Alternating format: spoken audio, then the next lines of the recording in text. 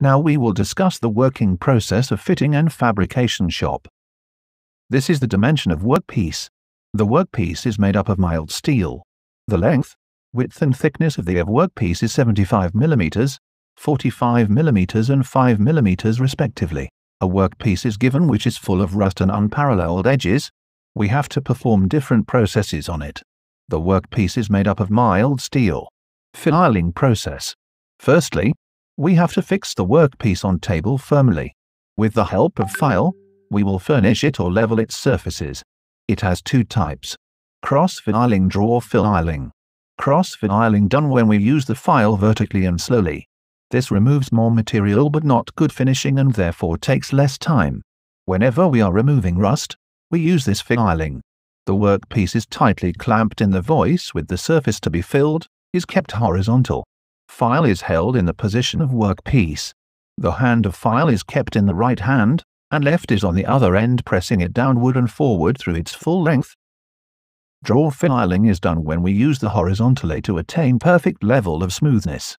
It is a time-taking process, but gives smooth surface. That's why whenever we find our workpiece to be unleveled, we use this type of filing. It is used to remove marks and scratches left over the workpiece by cross-filing, and used smooth and flat surface on the workpiece. The process works by moving any type of single-cut file, forwards and backwards along the length of the material's edge.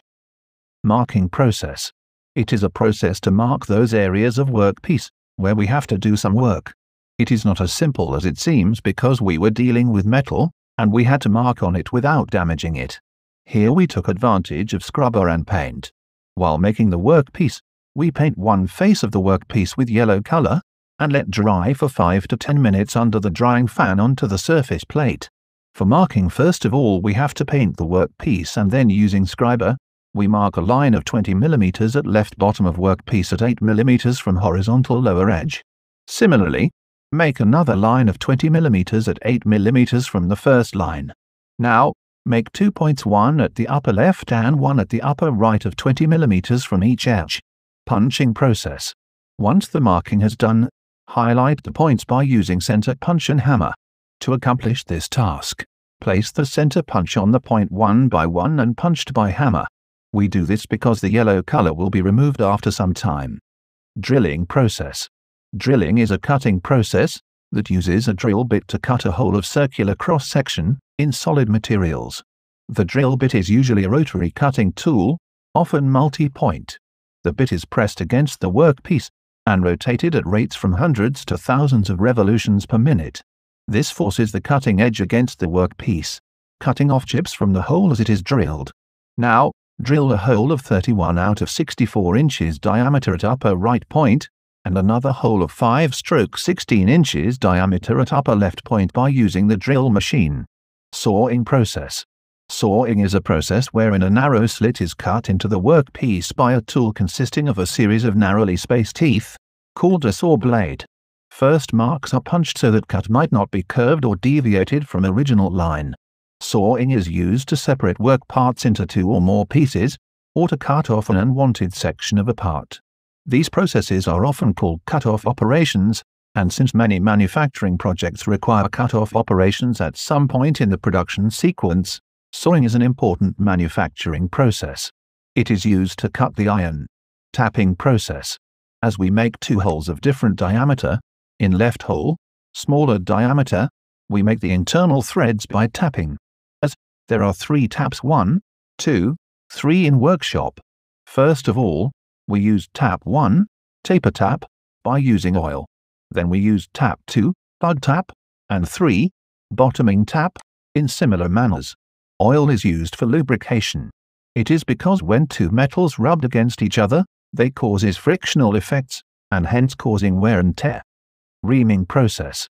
On other hole, left hole on the right, we do the reaming by using a reamer and oil. The purpose of reaming is to make the hole internally smooth and furnished. Dyeing process. Dyeing and tapping are the relevant procedures. We can say where we use tapping there is also need of dyeing. Dyeing process is actually used to make the external threads. While making the workpiece, we were asked to make a bolt of same diameter and length 30 mm, as it fits within the smaller hole. With the help of the dyeing, We can easily make a bolt or a nut by using the external threading. It is a process which is used to form or cut a male thread on the outside of rods or bars. Take a meter rod, fix it in benchwise and give it a cone shape, so that it should be fit in the dyeing tool. By using hand hacksaw, mark a line at 30 mm and another at 25 mm from cone shape of metal rod. Using the dye tool, start external threading on the rod up to the 25 mm length of the rod, and also don't forget oiling in this process. By using hacksaw, cut the rod at the mark of 30 mm and make a cut of 2 mm on it. Then tight your nut, which is formed by a dyeing process, into your workpiece at where you create internal threading. This is our final workpiece. Comments. No light should be passed when we check level or angle by using tri-square. Hacksaw must be used with great care. Don't use oiling when you are dealing with hacksaw. Not oil your tool at the beginning of reaming or dyeing process, other they didn't work properly.